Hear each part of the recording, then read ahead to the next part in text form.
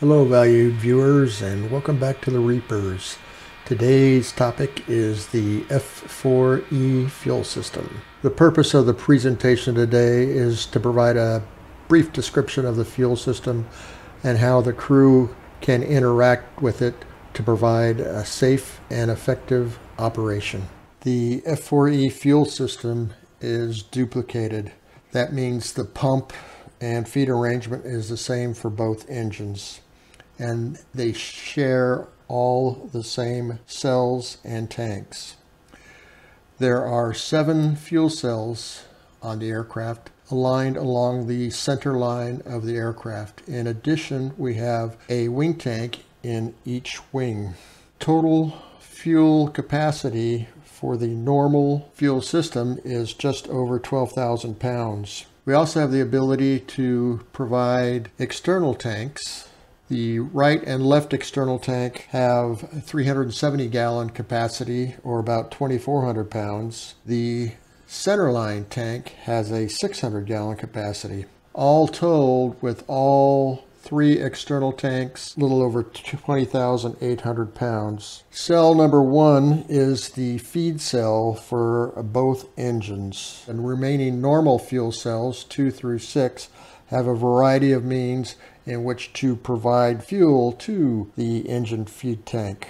Cell number 7 is a reserve tank and won't begin transferring until the total fuel in 1 and 2 falls below 1,800 pounds. Fuel transfer from the external tanks is provided by engine bleed air.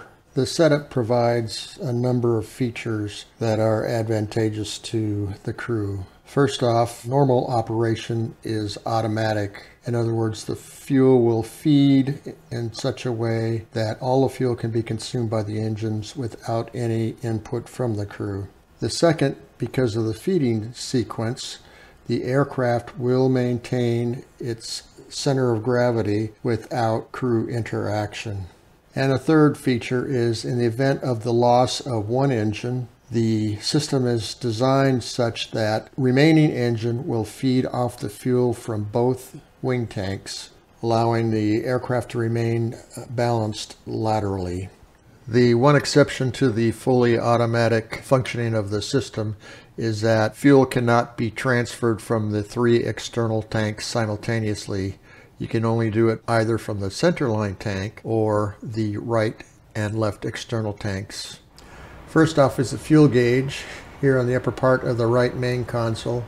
It has 2 parts. Total internal fuel is reflected on this gauge times 10. So right now we have about 12,000 pounds of fuel in the internals. There are no gauges for the external tanks, and we'll have to check their status in another way. The top part, this tape here, shows the amount of fuel that is in cells 1 through 6, or the normal cells.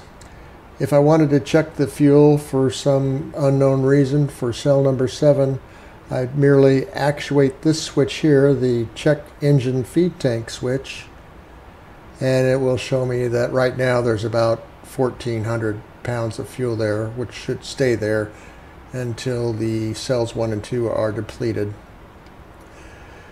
In addition, we have a couple of fuel flow meters, both indicating pounds per hour times 1,000. Right now it looks like we're burning about 8,000 pounds per hour.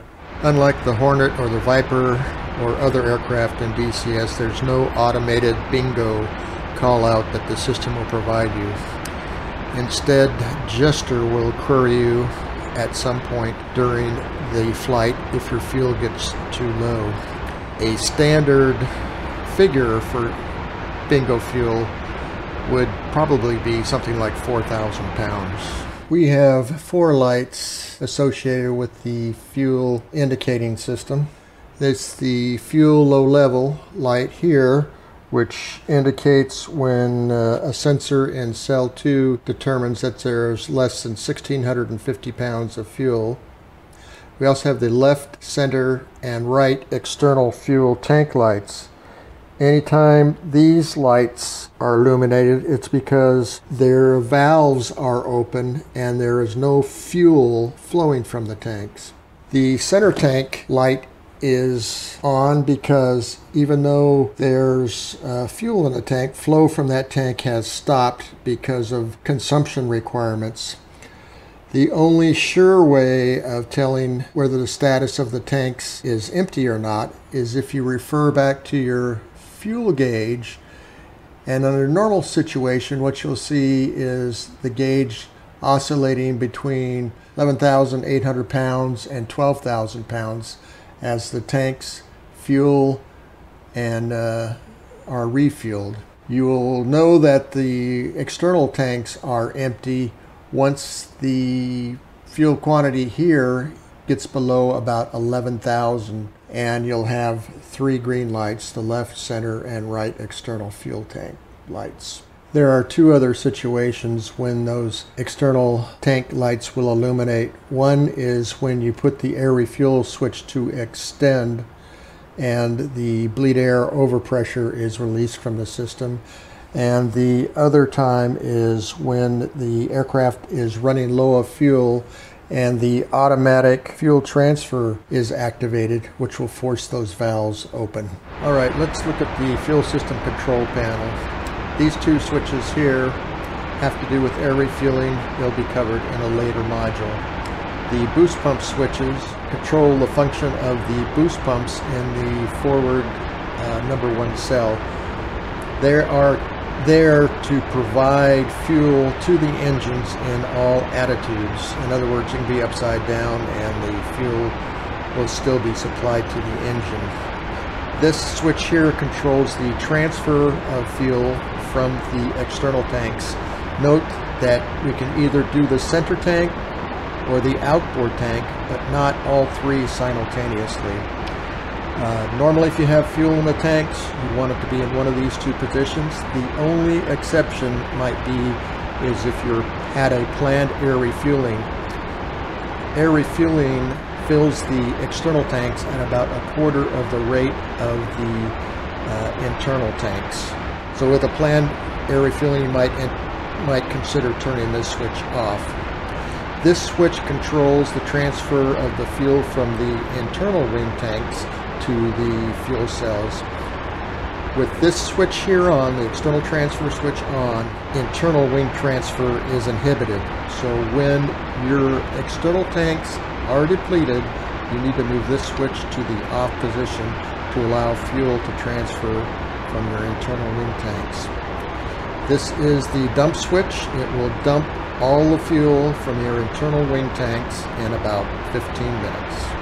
These are the indications you'll get when an external tank has been depleted and there's no more fuel available. First off, we have the switch in the outboard external transfer position. Both lights are on, indicating the valves are open but no fuel is moving, and our fuel quantity is less than 11,800 pounds. To rectify the situation, I'll move the external transfer switch to the center position. Notice that the lights have extinguished. Our fuel value is increasing.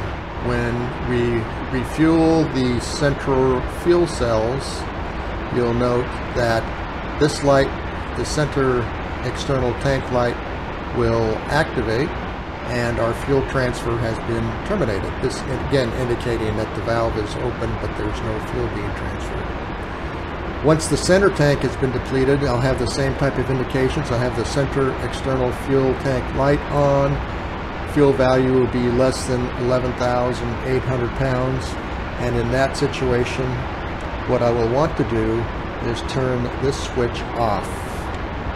With this switch not in the off position, fuel will not transfer from your internal wing tanks.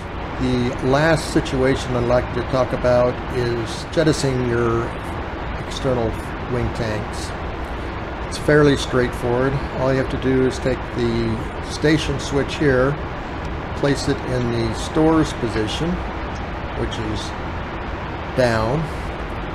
Select the stations you would like to get rid of and push the jettison button.